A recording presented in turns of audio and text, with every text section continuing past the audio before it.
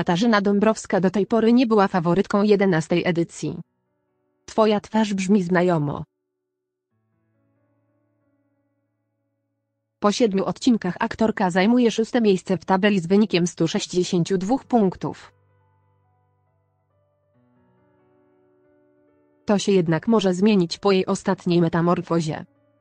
W 8. odcinku muzycznego show Polsatu Kasia wcieliła się w Agnieszkę Chylińską, wykonała jej mega hit z 2016 roku, Królowa Łez. Sprawdź, jak sobie poradziła Katarzyna Dąbrowska w Twoja twarz brzmi znajomo. Katarzyna Dąbrowska w rozmowie z Maciejem Dowborem szczerze przyznała, że naśladowanie Agnieszki Chylińskiej jest bardzo trudne.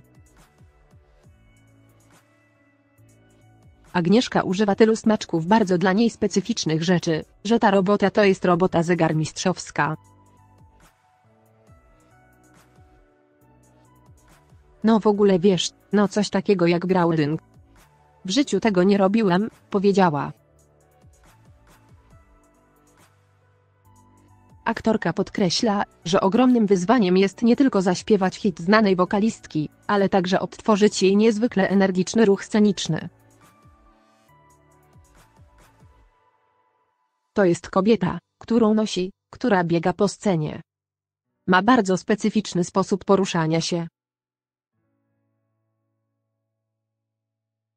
Troszkę chłopczycowaty, wydaje mi się, że nawet dla niej jest to numer bardzo wymagający. Czuję się po każdym wykonaniu tak, jakbym przerzuciła pół tony węgla, wyznała.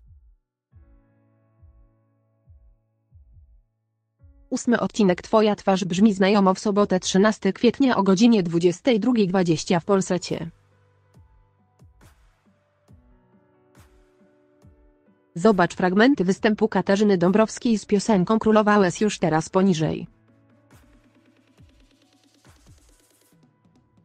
Zdjęcia z metamorfozy aktorki w Agnieszkę Chylińską znajdziecie w naszej galerii Sprawdź też. Katarzyna Dąbrowska, kim jest uczestniczka Twoja twarz brzmi znajomo 11.